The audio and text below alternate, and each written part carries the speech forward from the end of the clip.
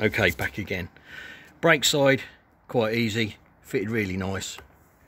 Lots of room for the brake, no problem at all. This side, just to make you aware, if you want a nice fit here, plenty of room for the clutch, you may have to move your clutch lever perch a little bit. I had to move it a few mil. Gave me really nice clearance there. So really happy with that and the fit there. And if you notice, the bottoms sort of like tend to be just about a finger's width above that ridge. You can see it as you go over it. Make sure you're on that, and that's where you need the smaller grips. Looks really nice. Really happy with the finish. Really happy with the fit.